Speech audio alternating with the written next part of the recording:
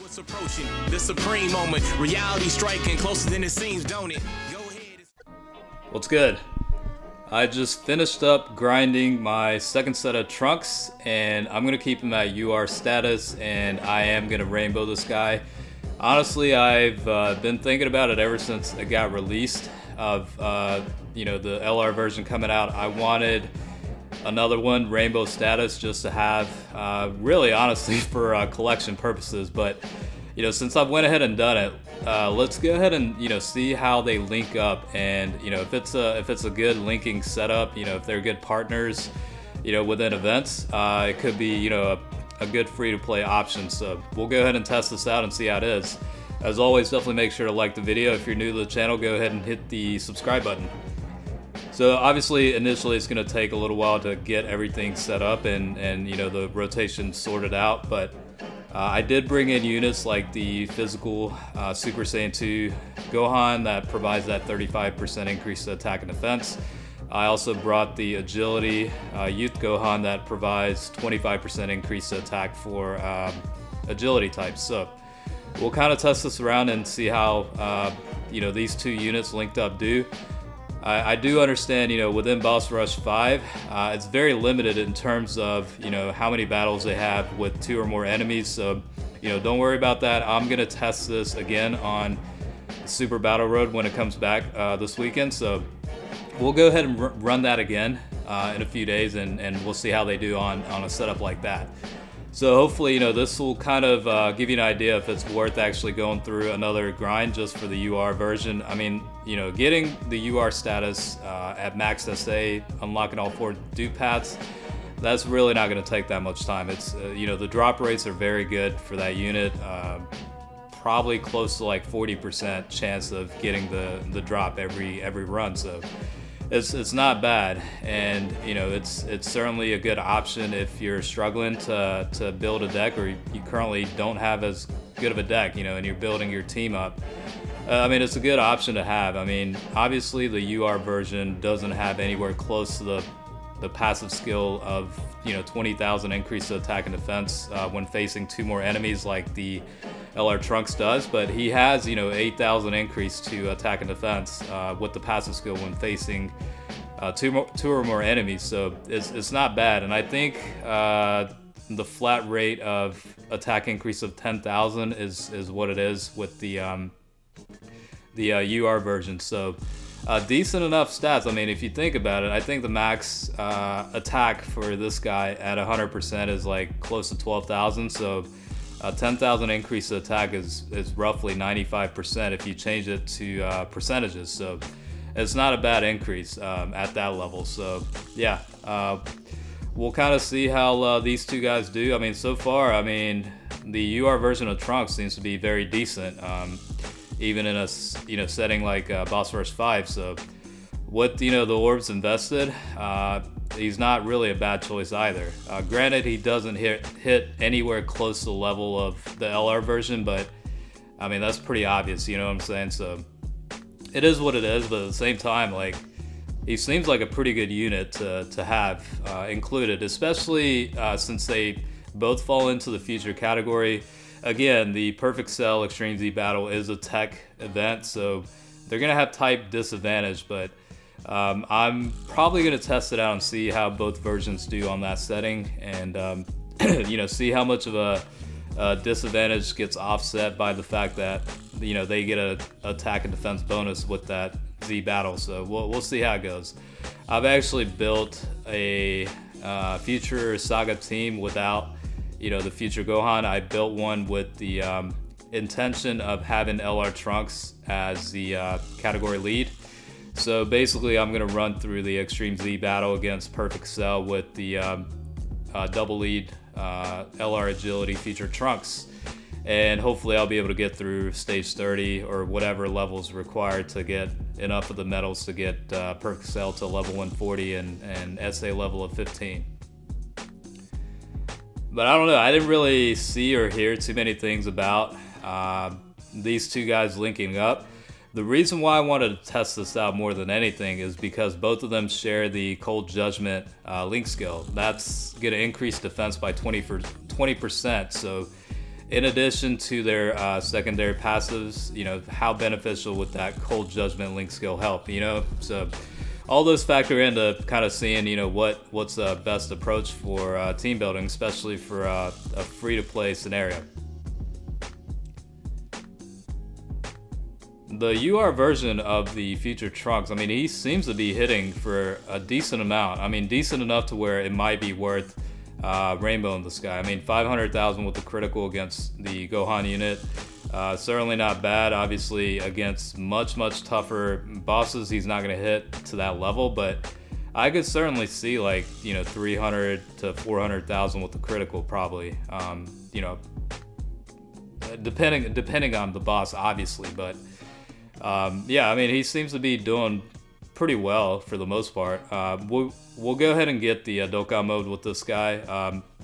Since I've already done it with the LR version, let's see how, you know, the UR version's Dokkan mode attack will be. Unfortunately, it's going to be type disadvantage, but hopefully a critical will activate. I did give him level 11 for additional attack and level 15 for criticals. Since, you know, he's not going to be the hardest hitting unit, I figured criticals would be beneficial to have in this case. That's why I gave him 15. So yeah, no criticals on that one, but he did hit for about 365. That's pretty low considering it was Dokkan mode, but, you know, it's all good. If anything, the biggest advantage of setting these two guys linking together would be, you know, that defensive ability with the passive skills and also the link skill. Granted, it's not the best scenario to test this because very few enemies in Boss Rush 5 have 2 or more per battle. So, like I said, with the Super Battle Road coming back on the weekend, I'll test this out again.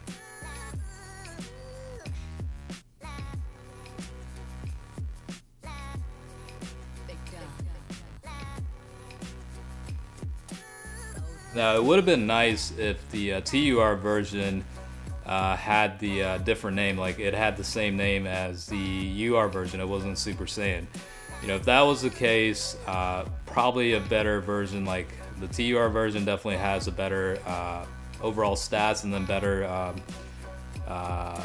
passive skills. So it would have been beneficial if it was the case. But I mean, it's still not bad. I mean, you know, if you give him additional attacks and criticals, like he could certainly do pretty well. Like against Ultimate Gohan, he was able to put out about, you know, 320,000 without the critical activating. So yeah, I mean, that's more than respectable in my books.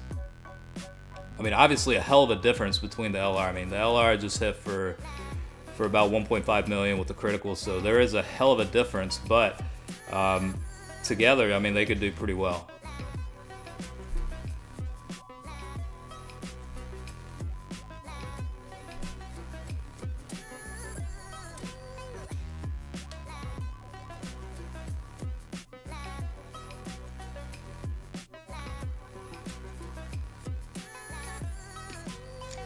And yeah, I do want to go ahead and mention that, yeah, I'm sure everybody's aware of the situation in global with the you know, Tech Super Saiyan 3 Vegeta global exclusive unit that glitched, and some players ended up getting, you know, 1 or 2 copies, and other players didn't get anything. So, you know, there's emergency maintenance going on right now, and I'm sure Bandai's freaking the fuck out, figuring out what's the right approach and what's the right thing. I know there's a running meme going on, you know, with Global about, you know, that version always getting shafted and, you know, the 1 Dragonstone compensation type deal. Hopefully that's not the case. I mean, in my books, this is a pretty big fuck up. So they need to correct themselves and they need to compensate players accordingly. Like, honestly, like, yeah, I did see in the comments like 300 Dragonstones compensation, like JP did for a I wouldn't say similar fuck up, but I mean, in terms of like gravity of the situation, I mean, it's not quite to that extent, but I think 300 stones, I mean, that's more, you know, that I'm sure everybody will be happy with that. I'm probably thinking realistically, at the very minimum, they should probably give out at least 50 Dragonstones, enough to be enough for, you know, players to be able to pull a multi-summon. In addition to that, I think, honestly, they should just go ahead and give out copies of at least the tech version. I mean, you know, if you're not gonna give out 5 copies, at least give out 1. That way, you know, people will have 1, and if they decide to pull on the banners to get dupes for it, you know, you've got the Dragon Stones, you've already compensated for it, as well as a free unit. I mean, that's probably what you need to do, you know what I'm saying? But we'll see what happens. At the end of the day, nobody knows except for Bandai and Akatsuki and, you know, whoever's a part of that affiliation. But back to the, you know, the duo right here. I mean, they're doing pretty well. And the UR version is doing good enough to where it's acceptable for me anyway to get to 100% potential. Now, I did say, and I'll say it again, that mainly I wanted to do this as a collection purposes. I really love the card art design for the UR version. So that's kind of why I was like, you know, I wouldn't mind having this guy Rainbow just for collections. But you do see 70,000 in defense and then 125,000 for the LR Trunks. So defense-wise, I mean, it's pretty good compared to other units, as you saw. So when they're facing 2 or more enemies and the passive's active, yeah, I mean, they're very, very good. And it's gonna mess up the rotation here, but I wanted to put them in the 2nd and 3rd slot just so they would get attacked, and we'll actually be able to see how their defense is. So 500,000 against type advantage with Goku, and then barely any damage with the normal attacks. We'll see how it is with the super. Yeah, very little damage taken. So even with the UR version, he can definitely do pretty well.